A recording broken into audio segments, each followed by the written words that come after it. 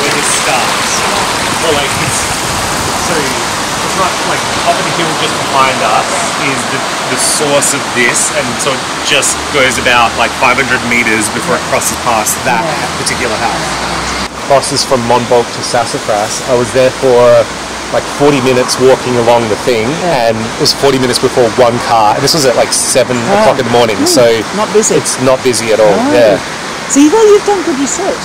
Oh, absolutely. Yeah. Good on you.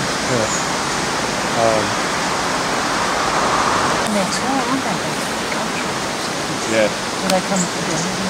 Yes. Yeah, absolutely. Yeah. And have you looked at those in relation to that one? Yeah, well, so the Sassafras one is kind of like, you just gotta hope they don't. It's that simple. Whereas some of the others have the breaks around them.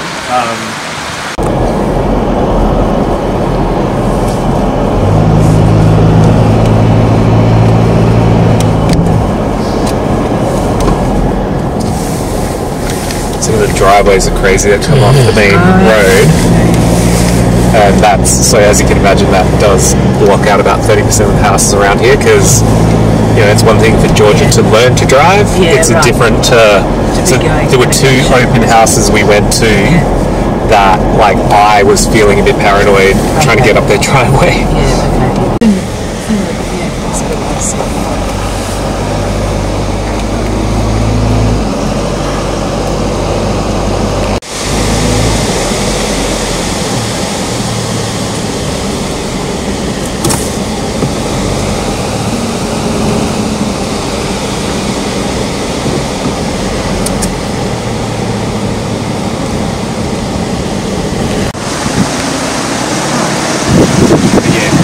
Backyard really good. That one right there. It has a big backyard. You see.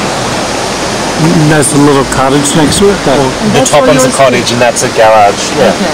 So it's 3 separate kind of buildings there. 10's a good number.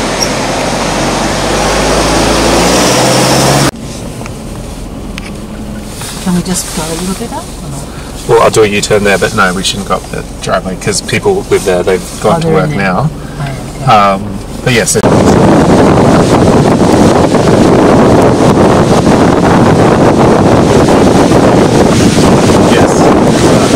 going to get out of the way because the fire coming through here.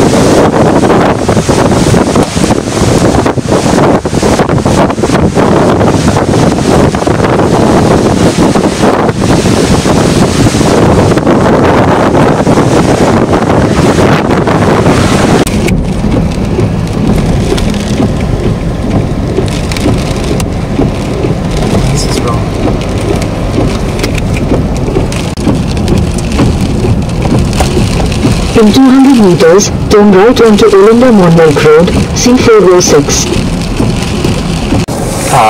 So this road is like a super touristy road, and it sucks in summer because it's just all tour buses. And so as you can see, the crowd here, like this would be like, so this house is right down that mountain, and I'll loop back and we'll go down it, but I just thought I'd show you the top part first.